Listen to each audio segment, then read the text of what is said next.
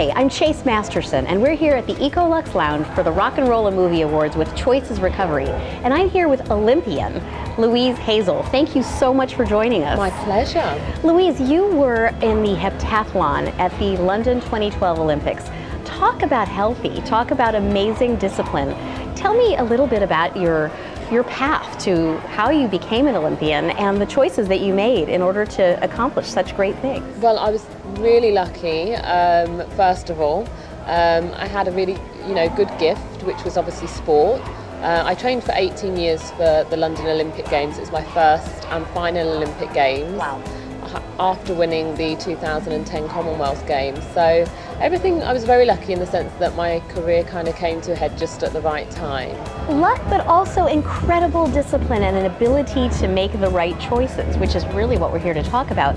Tell me how you made those choices at such a young age when all the other kids must have been partying and making unhealthy choices. How did you make the choice to do something so courageous and good with your life? I guess what it comes down to is strength of character. I've never been a follower.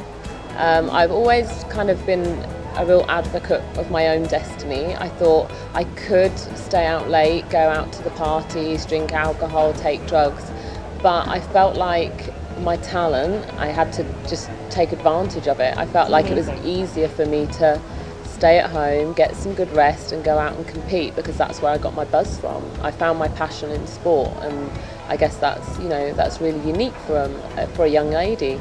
That is very unique. Congratulations on being so together at such an early age. You said something really interesting about that's where you got your buzz from. And I think life is all about where we get our buzz from and whether we make a choice to do that in a healthy way or an unhealthy way.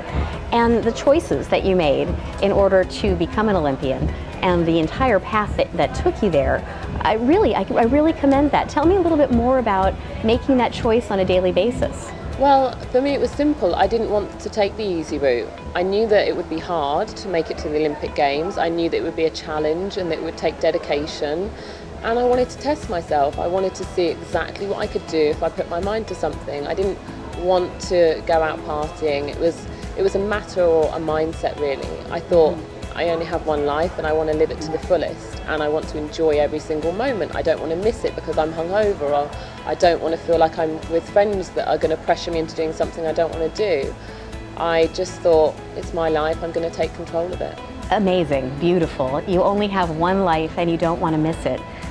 Louise, really, truly, kudos to you on your strength of character. Thank you. And making the choices that you made in order to get to this incredible place in life. And that's what it's all about, isn't it? It's about the choices that we make and what we really want in the long run. Thank you so much for joining us, Louise. Congratulations. Thank you. Thank you.